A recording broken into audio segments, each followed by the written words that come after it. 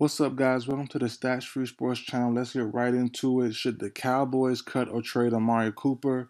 That's a question to you guys, to the Cowboys fan, and to the NFL community as a whole. Should they trade or cut Amari Cooper?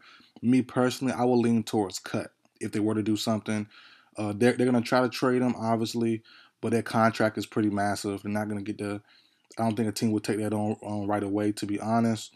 So I would lean towards cutting him, and so if you were to cut him, which I do agree with, I was on the fence before doing the video, but just looking to the numbers, looking to the how last couple of years went, Cooper he's very good, very very good, great route runner as y'all know, but he tends to fade, you know, and for a number one receiver, he's labeled that on this team. That's not gonna cut it, you know. So you can have CD move into his natural spot as a true number one guy. I did a video yesterday predicting Cedric Wilson, their slot cornerback who played well last year in Michael Gallup's absence. I have him going to the Jaguars.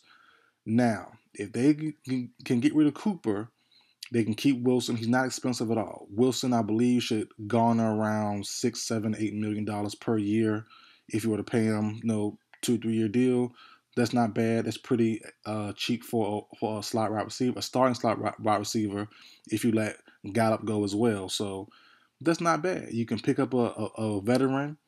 You can pick up a young guy in the draft, third, fourth round, and find good starting talent there as well. So, David Bell, something like that, second round maybe. So the Cowboys are in a good spot, so letting Cooper go, if it were to happen, trade or cut, I'm cool with it, Um, I think it is overdue. Not overdue. I think it's the perfect time. I won't say it's overdue. 'Cause I think now's the perfect time. Last year, you gave it a shot. I think last year was their best year. I made videos early in the season, week 1, and I believe week 3 or 4, saying the Cowboys were the best team in football. This is their year, blah, blah, blah. End up not happening. You know what I'm saying? So I'm not even a Cowboys fan, but the way everything looked, the way the team was built, constructed, how they were playing, they played fantastic most of the year. I think it's fine. I think they were top notch last year. They just couldn't get it done. Obviously, lost in the first round.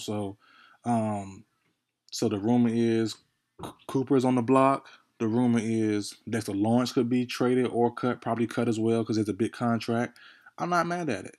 It's time to, those big contracts. If they don't work out, if you don't win Super Bowls or go deep in the playoffs the first couple of years of new big contracts, you know, it's time to get rid of them because they're gonna get older. They're both pushing 30, if not 30 already. So, you know, they're gonna get.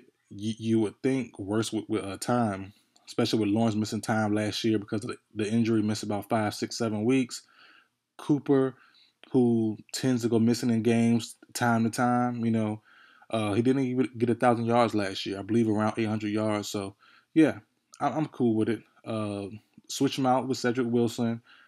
Pair Lamb up with Wilson. Maybe bring back Gallup, maybe not. Or with a couple of veterans and a young guy in the draft. That should be fine for the Cowboys. They should be right on track still.